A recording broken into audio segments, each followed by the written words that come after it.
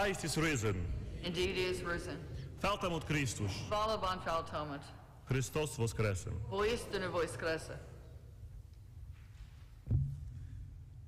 Today, as we gather on this third Sunday after Easter, we are presented with a profound narrative of the healing of the paralytic man. And in today's message, we witness not only a physical healing, but also a spiritual awakening. A testament to the boundless mercy and transformative power of our Lord Jesus Christ. Today's gospel reading unfolds at the pool of Bethesda, a place of great significance where many gathered, hoping to receive healing through the troubling of the waters.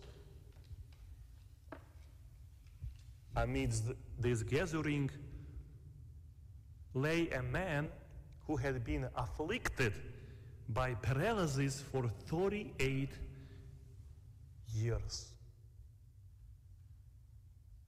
His condition symbolizes the spiritual paralysis that often afflicts our souls,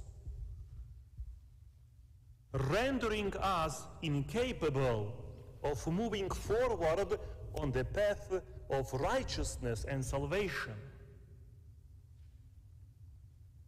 And when Jesus Christ encountered this man, he didn't simply offer a temporary remedy or a fleeting solution.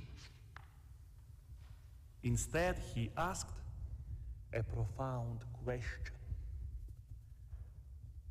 Do you want to be healed? This question penetrates to the core of our being, forcing us to confront our own desires for healing and transformation. For many of us, the journey toward spiritual wholeness begins with a sincere desire to be made well, to relinquish the chains of sin and embrace the abundant life offered by our Lord Jesus Christ. Yet, despite the man's initial hesitation and the absence of human assistance, Jesus Christ commanded him to rise, pick up his mat, and walk. In an instant, the man was healed. He experienced the miraculous power of Jesus Christ's love and mercy. Likewise, Jesus stands ready to heal our spiritual infirmities, to lift us from the depth of this despair, and to empower us to walk in the light of His truth.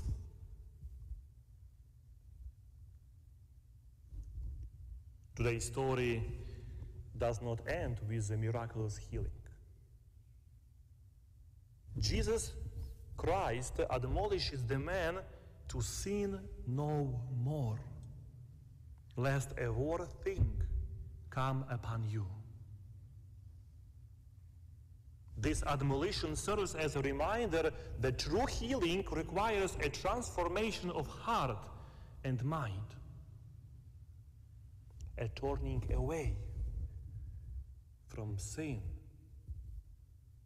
and a commitment to righteousness. As we reflect on this admonition, let us examine our own lives and identify those areas where we are in need of healing and restoration. Let us repent of our sins. Seek forgiveness. Strive to walk in obedience to God's commandments.